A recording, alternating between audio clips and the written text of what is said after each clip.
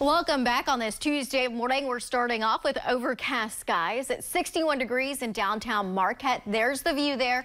In Marquette, we're looking at mainly a mostly cloudy day for us. We're in the green, so that's a green good to go for today. No major concerns in Marquette, but areas across the west and along the Wisconsin state line, that's where those thunderstorms will be at. What we'll notice as you're stepping out the door this morning is that it's more comfortable as compared to yesterday morning. That humidity is now over the lower peninsula and mainly east of us as that cold front continues to track out of the region. But you can see dew point temperatures in the upper 50s and to the mid 50s as some slightly drier air moves in. It's still a little moist, but you notice the difference as compared to yesterday. This is the secondary front. It's just to our north and it will dive from north to south today. It'll be the spark for a few more thunderstorms later on. At this moment, a few isolated rain showers in the western counties extending even in parts of Barragán into Iron counties at this moment. Here's your hour by hour for today.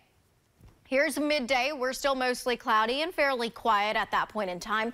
Later on in the afternoon, as that front dives on south, we'll have some thunderstorms develop to the west and along the Wisconsin state line, extending through the evening hours. This will even impact potentially parts of Dickinson and Menominee counties later on in the evening. This is 9:30 tonight, so it will not be widespread. Most of these thunderstorms will mainly be of more impact for northern Wisconsin.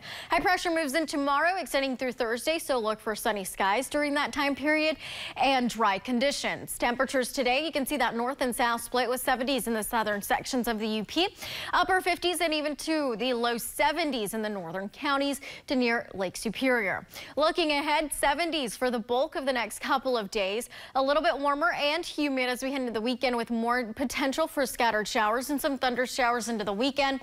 And then tomorrow we have the full moon. It's happening at about 2 in the afternoon, or about 2:38 in the afternoon. It's also a super full moon. It's also known as the buck moon. And since it reaches peak illumination early in the afternoon, it'll still be visible after sunset here in the UP. We have more sports coming your way. Up next.